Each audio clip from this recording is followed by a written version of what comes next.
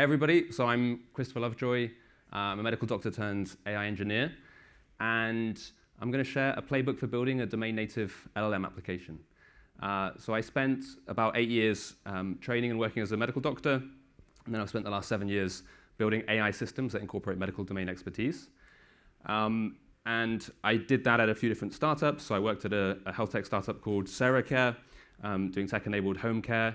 The startup recently hit 500 million ARR.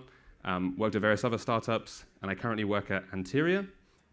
And Anterior is a New York-based clinician-led company. We provide clinical reasoning tools to automate and accelerate health insurance and healthcare administration. We serve about 50 million. We serve health insurance providers that cover about 50 million lives in the US. And we spent a lot of time thinking about what does it mean to build a domain-native LLM application, whether it's in healthcare or otherwise. And that's what I'm going to talk about today.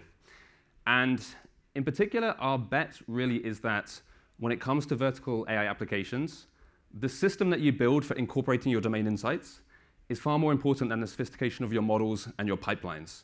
So the limitation these days is not like how powerful is your model and whether it can reason to the level that you need it to. It's more, can your model understand the context in that industry for that particular customer and perform the reasoning that it needs to. And the way that you enable that and the way that you kind of iterate quickly with your customers is by building this system around it. And there's various components to that. That's what I'm going to talk about.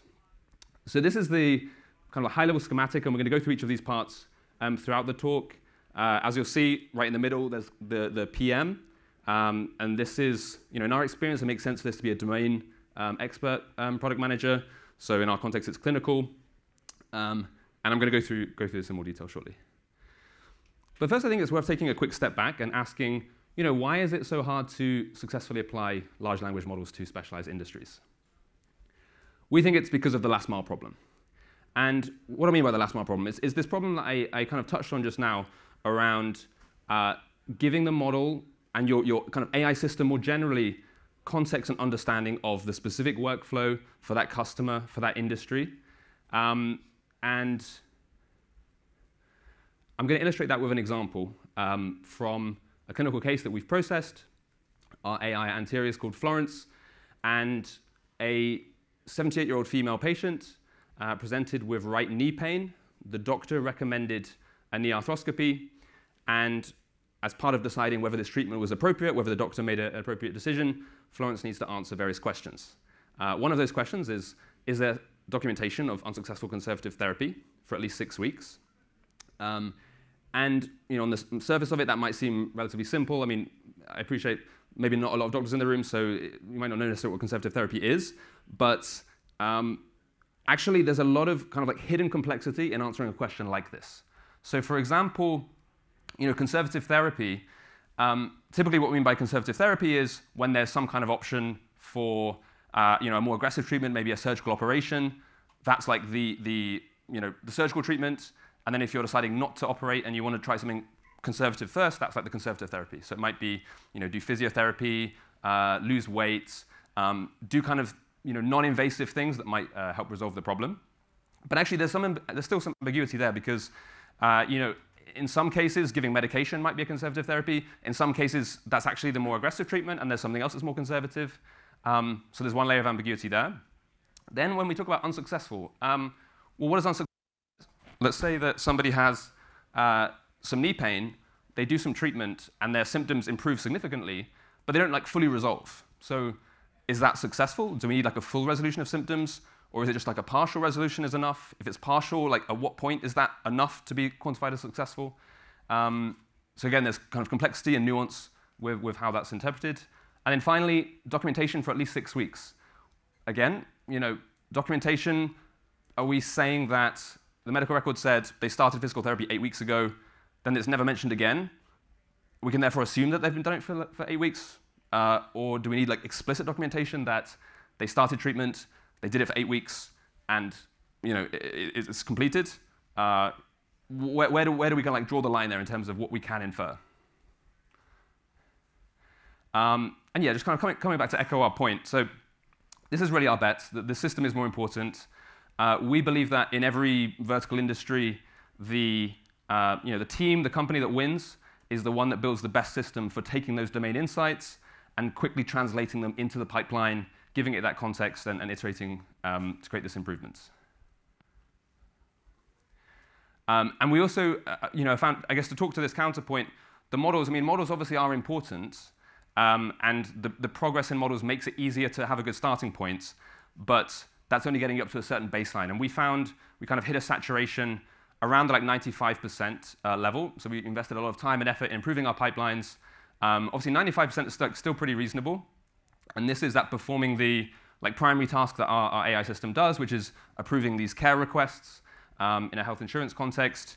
So we're at 95%, and we then iterated based on this system that I'm going to walk through, and we really got to kind of almost silly accuracy of 99%.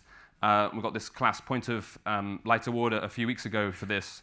And really what we found here and what we observed is that the models reason very well. They get to a great baseline. But if you're in an industry where you really need to eke out that final mile of performance, you need to be able to then kind of give the model, give the pipeline that context. So how do we do that? Well, we call this our adaptive domain intelligence engine. And what this is performing is it's taking customer-specific domain insights and it's converting them into performance improvements and kind of building a system around that. And there's broadly two main parts to this. The first part is the measurement side of things. So how is our current pipeline doing? And then the rest of this is the improvement side. So I'm going to talk first a bit more about measurement in more detail, and then a bit about improvements. So measuring domain-specific performance. The first thing, and I think a lot of this is really just kind of best practice more generally, but the first step is to define what is it that your users really care about as metrics. So in a health context, obviously I've been talking about medical necessity reviews. This is our bread and butter. And there, the customers really care about false approvals. They want to minimize false approvals because a false approval where you've approved care means that a patient who didn't need the care might get given some care they don't need. And obviously, from an insurance provider point of view, they're then paying for treatment that they don't necessarily want to pay for. And often defining these metrics is like a collaboration between the domain experts in your company and the customers to kind of really translate what are the metrics that you care about. There might be one or two, or usually there's just a few metrics that matter most. So in a few other industries, like legal, when you're analyzing contracts, it might be that you really want to minimize the number of missed critical terms when you're identifying these clauses in the contract. For fraud detection, your top-line metric might be something like preventing dollar loss from fraud. Education, it might be you want to optimize for test score improvements. I think it's definitely a helpful exercise to push yourself to think of really, if I'm optimizing for one or two metrics, what is the metric that is most important? And then what you can also do hand in hand with that, which is very helpful, I'm just going off the bottom there a little bit, but is designing a failure mode ontology. And what I mean by this is taking the task that you're performing and identifying what are all the different ways in which my AI fails. And it might be at the level of higher order categories. So for example, here we've got medical record extraction, clinical reasoning, and rules interpretation. We found that for medical necessity review, these are the three broad categories, the three broad ways in which the AI can fail. And then within those, there's various different subtypes. And this is an iterative process. There's various techniques for doing this. I think it's important here to bring in your domain experts. I think one failure mode is that you have somebody kind of looking at your AI traces in isolation and coming up with these who don't necessarily have the context on how things are working. I think this is a step where it's critical to have domain experts leading this process. But really, I think the big value add is when you do both of these at the same time together. Because what this gives you, and this is a dashboard that we've built internally. I appreciate the text might be a little bit small. But essentially, on the right-hand side, you have a patient's medical record. You also have the guidelines that the record is being appraised against. On the left-hand side, you have the AI outputs. So this is the decision that it's made, the reasoning behind its decision. And what we enable our domain experts to do here, enable our clinicians, is they can come in, they can mark whether it's correct or incorrect. And if it's incorrect, then this box here is for defining the failure mode. So from that ontology we just saw on the slide before, they can say, this failed in this way.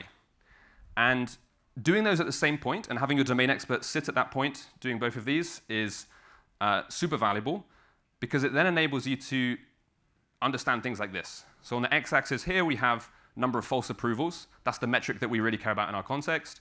And then we have the different failure modes on the y-axis.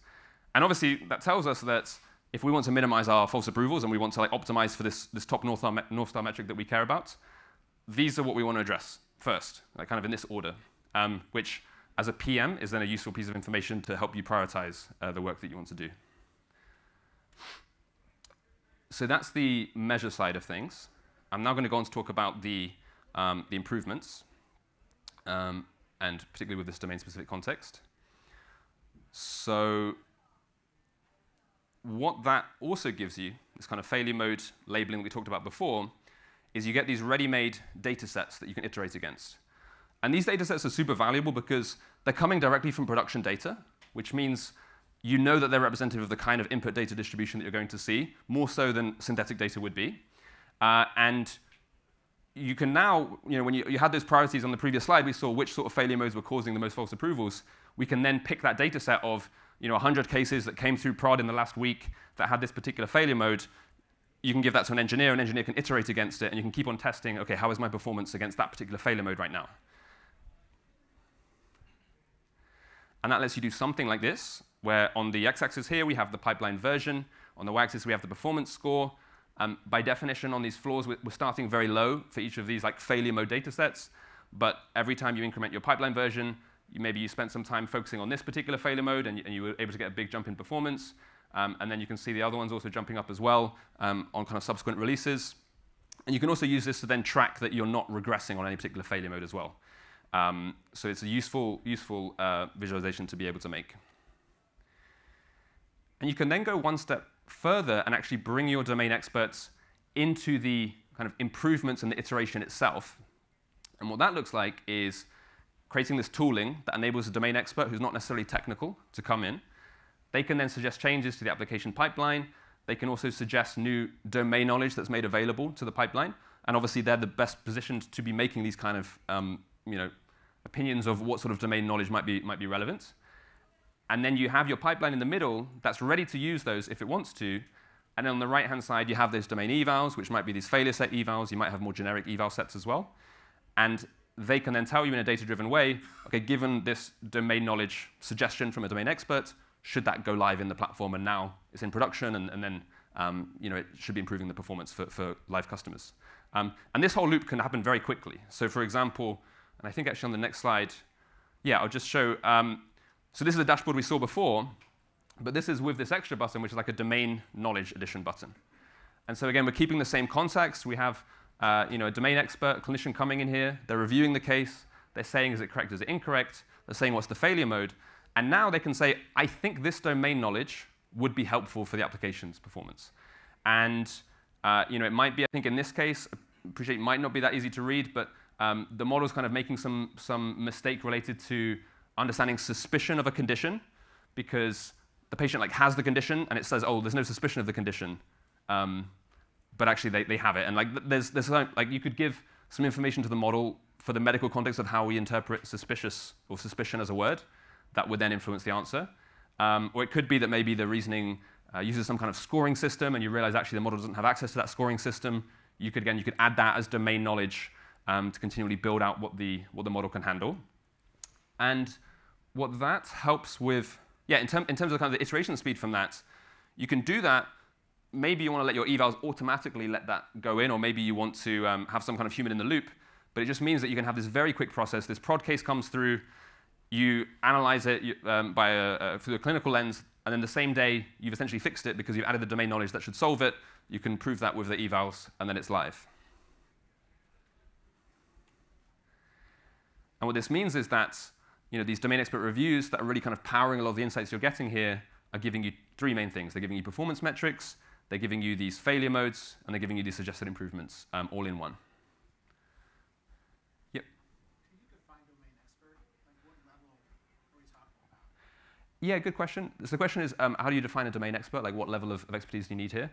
I think it really depends on the specific workflow that you're doing and what you're kind of optimizing for. So in our context, if you're optimizing for clinical reasoning and the quality of the clinical reasoning, you therefore want somebody with as much clinical experience, ideally a doctor. Ideally they have relevant expertise in the specialty that you're dealing with. but it kind of really depends on use case. It might be that there's actually simpler things we also can do, in which case that level of expertise is not necessary, and you could have like a more junior clinical person. But the idea being that it's either like a nurse or a doctor or somebody that has experience of doing this workflow in the real world. Does that make sense? Yeah, another question? Can you elaborate a little bit more on the tooling for the domain experts? Like, is this bespoke tooling or are you using like off the shelf? Yeah, this is bespoke tooling. And I think in general, my philosophy on this is that if you're really placing a lot of weight on what you're kind of generating, and this feeds into your system in various other different ways in the kind of ways I'm describing, it probably makes most sense to do this with bespoke tooling that you build yourself, because you want to integrate it into the rest of your platform, and it's just generally going to be easier to do that if you're kind of like doing everything yourself. Yeah. And then are these are your domain experts users? Are you paying them to come in and eval? Or? Yeah, great question. I think it can be both. In our experience, typically we will hire some people in-house who will kind of come and do this for us to give us this initial data so that we can do that iteration. I think there's definitely a world in which the customer themselves might also want to do validation of your AI, and they might actually do this kind of process themselves, in which case this then becomes a customer-facing product for them to use as well. Yeah. OK, so... I love the questions, but we're going to reserve time for Chris to keep going. Sounds good. And I'm just, these are the last couple of slides now as well. So putting everything together, this is the overall flow. And essentially what this can look like is you have your production application. It's generating these decisions, these AI outputs. You're having your domain experts review that, giving these performance insights. That's things like the metrics, the failure modes. You then have your PM, your kind of domain expert PM who sits in the middle. They then have this rich information on, OK, what should I prioritize based on the failure modes, based on the metrics. They can then turn to an engineer and say, I want you to fix this failure mode because I really care about it, and I want you to fix it up to this performance threshold. So they can say, right now, in production, we're getting 0% or 10% on this particular data set. I want you to go away and work on this until you get to 50%. And then the engineer can go and run different experiments, have different ideas of how they might improve this, changing prompting, changing models, doing fine-tuning, all this kind of thing. They then have a very tight iteration loop because they have these ready-made failure mode data sets. They can run the eval. They can see the impact of those evals. And then once they've kind of done that loop and they're hitting the percentage that they need, they can then go and give that back to the PM and say, hey, here are the changes I made. This is the impact. The PM can then take that information and make some decision about going live. They can take those eval metrics. They can look at the kind of wider context of what this change might impact elsewhere in the product, and then decide whether to go live with that in production. So final takeaways just to wrap up. To build a domain-native LLM application, you need to solve the last mile problem. This isn't solved by just using more powerful models or more sophisticated pipelines. You need what we call an adaptive domain intelligence engine. Domain experts can power this system by reviewing the AI outputs to generate metrics, to generate failure modes, and to generate suggested improvements. And this is really powerful because it takes production data live from kind of inside your customer's context, and it uses that to give your LLM product the nuanced understanding of the customer workflows and continually iterate towards that and eke out the kind of final performance level. And the end result is you have this self-improving, data-driven process that can be managed by a domain expert PM sitting in the middle. So thank you for your attention. If you're interested in kind of vertical AI applications or like evals and AI product management more generally, I've written about that at my website, chrislovejoy.me. Always interested to talk about this, so feel free to drop an email at chris@anterior.com. And we're also hiring as well at the moment, so check out anterior.com/company for open roles. Thank you.